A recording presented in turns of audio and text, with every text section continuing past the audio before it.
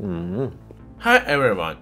Many of you have been asking me to show you how to make such a rainbow spoon for a long time, but the thing is, I myself don't really know how to make it, so let us find out together.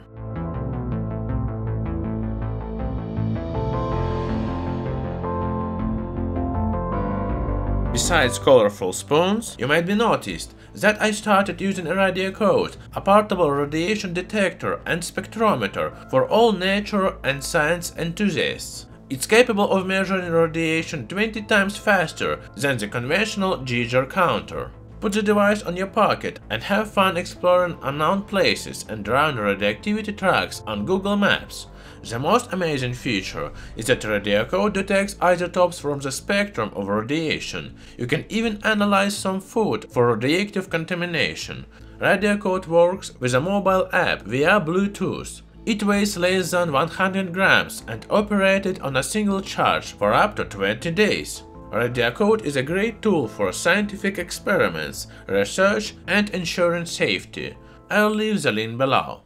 I bought this rainbow spoon several years ago at Zara home. I use it almost every day, and it's surprising how after all this time the coating almost hasn't worn out, and after 5 years of use there are only several scratches on it. Besides this spoon, I also have a spinner with a similar coating, and also such a strange shape called anti-alloy. It's an interesting thing, just as its coating. But how did the manufacturers manage to give these things such an unusual finish? To begin with, I decided to employ a technique known to me, which is used to apply a rainbow coating to different metals and to check if it's going to work with my items. In one of my previous videos, I already showed you how to dye metal without any dye.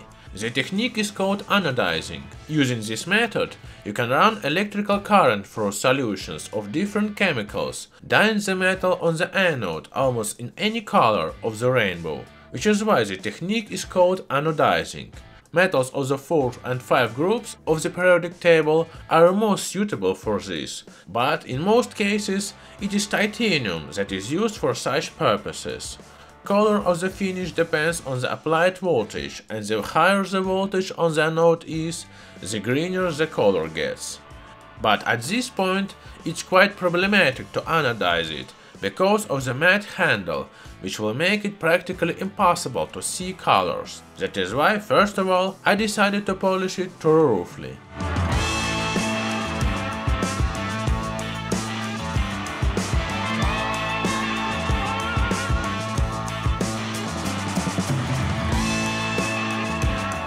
After polishing, I am preparing a 10% citric acid solution and lowering electrodes into the container. A piece of titanium foil will serve as a cathode, and my polished spoon will serve as an anode.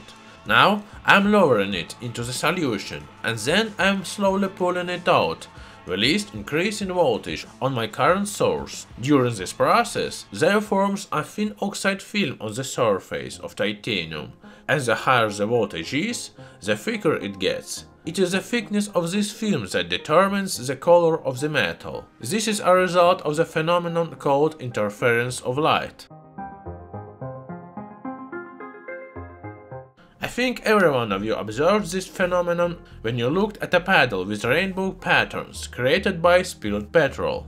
Because of petrol's high fluidity, it creates a thin film on the surface of water, being just tens of nanometers thick, which is why the light wave, traveling through it, overlaps with the light reflected off the surface of water, thus changing the wavelength of the reflected light. A similar thing happens to my spoon, but instead of petrol, there is a thin semi-transparent titanium oxide film, which creates the same light interference effect.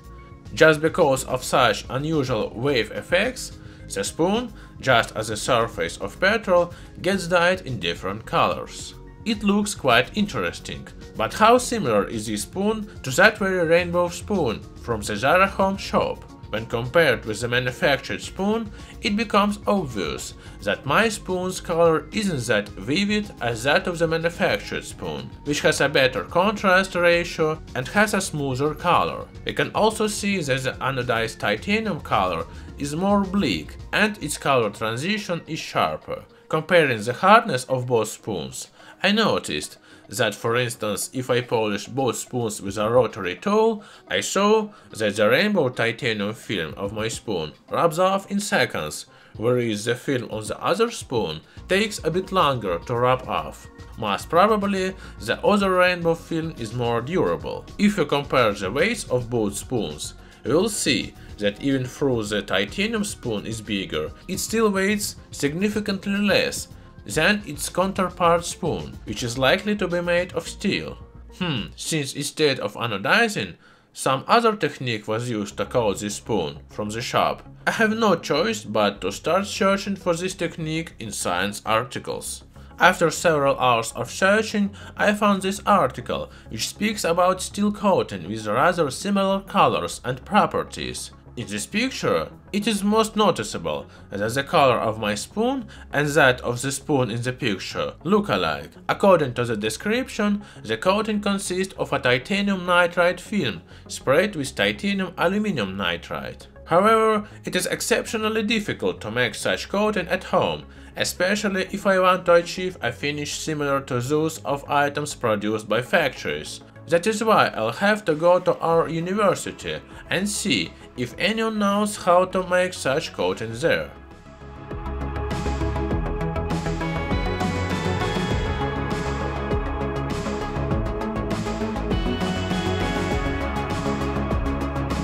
I'm heading to the Department of Mechanical and Industrial Engineering of Tallinn University of Technology, where I was lucky enough to meet scientists who deal with hard coatings of steel tools, for instance such tools as milling cutters or drill bits.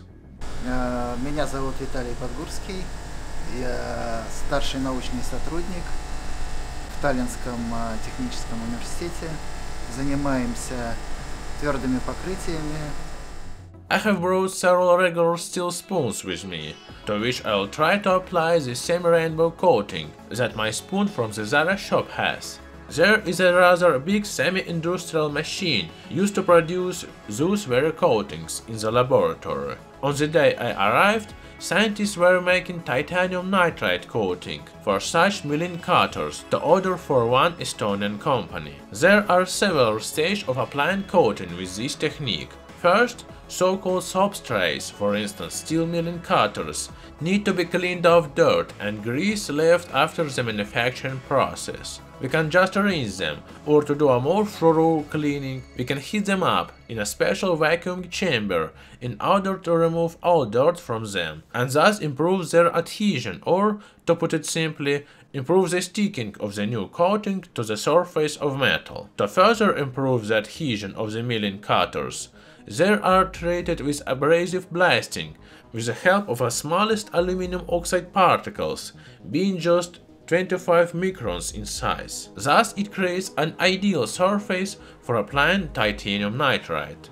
According to scientists, the process of preparing for coating and the price of the equipment for preparing a substrate almost cost more than the very equipment for coating.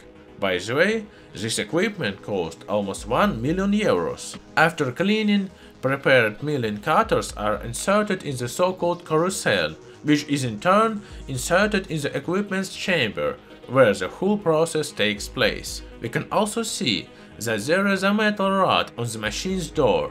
This is a titanium cathode, made of a high-quality titanium, which produces titanium nitride. Besides milling cutters, we decided to insert my steel spoon into the carousel in order to coat it in a titanium nitride too, because everything that is in this chamber is evenly sprayed with such a golden coating. After all the preparation, the door of the machine is closed, and the machine is set to an automatic program for spraying titanium nitride, which lasts for about 4 hours. I was told many operations in this expensive machine are automated and are part of the commercial secret of the manufacturers of this machine. However, I was allowed to share with you some basic things and operating principles. After turning on the machine, first all air is pumped out of the main chamber and a powerful vacuum is created in order to remove all oxygen. After that, some nitrogen from the gas cylinders is pumped into the chamber to create a nitrogen atmosphere.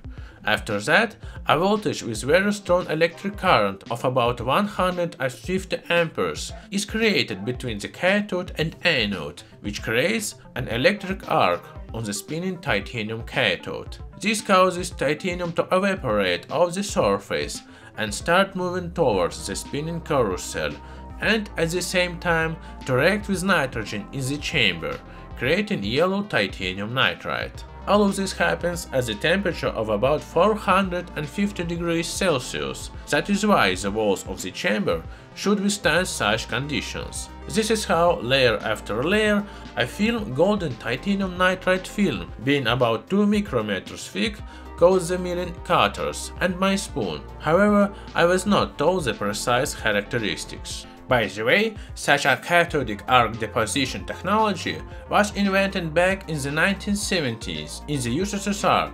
However, its widespread commercial use began when the license was sold to some Western companies. That is why some details about the work of such machines are still shrouded in secrecy.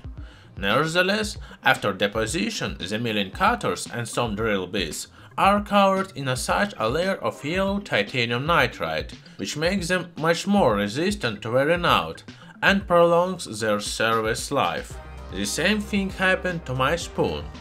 Now it looks much more attractive, looking like it's made of gold. Besides, it has become much more resistant to scratches, just as long-lasting drill bits, because titanium nitride is 100 times harder than a regular stainless steel. Nowadays, titanium nitride is used to coat not only spoons but also many charged domes, which seem to be made of gold, even though they don't contain a single gram of gold. Titanium nitride is also used to coat many decorations, such as door handles, metallic dishes, and also some movable parts of different mechanisms, because this coating is incredibly sleek. Now, according to the article mentioned earlier, to rainbow coat my golden spoon, we need to apply a thin layer of titanium aluminum nitride to it. To do that, I gave my spoon to be sprayed with some drill bits again, which at that time were being sprayed to other. To create a titanium aluminum layer, one more cathode rod is inserted into the machine. This time it's an aluminum rod. The process here runs in the same way as it did with titanium nitride. But this time an electric arc evaporates two metals, titanium and aluminum, which react with nitrogen in the hot chamber and get deposited on the items in the form of a hard layer of titanium aluminum nitride. In theory, if this process is run quickly, a thin layer, being just 15 nanometers thick, is supposed to coat my golden spoon, creating the light interference effect, making it look like that very spoon from the Zara shop. However, in reality, when I was given the coated spoon, it turned out to be just black. Most probably, the titanium aluminum nitride layer is too thick here. Later I was told that the coating machine is very powerful and just cannot deposit thin nanometer layers, as the article describes. The minimum thickness it can apply is half a micron, which is already 10 times more than what I need. An ideal coating should look like the one on this spacer. This spacer, coated in yellow titanium nitride layer, was sprayed with a thin layer of titanium aluminum nitride, which created such beautiful rainbow patterns. But such a result was probably achieved by coincidence. However, there is still one green spot on one of the spoons, where the titanium aluminum nitride layer is thinner because of the uneven deposition, but this is likely to be an accident. Still, now I have a couple of quite unusual black spoons with exceptionally durable coating. If we compare this black titanium aluminum nitride coating with just regular titanium nitride coating, we will see that the black coating is more resistant to the rubbing of a rotary tool. The mark on the golden spoon is more noticeable. We can also easily scratch titanium nitride with such a black spoon, whereas we cannot do the opposite. It's not surprising, because black titanium aluminum nitride is 2 times harder than a regular yellow titanium nitride. But still, how can I make such a rainbow spoon, you might be wondering. We have considered one method and it failed, but it turns out that there exists yet another method. We can create so-called titanium oxynitride coating.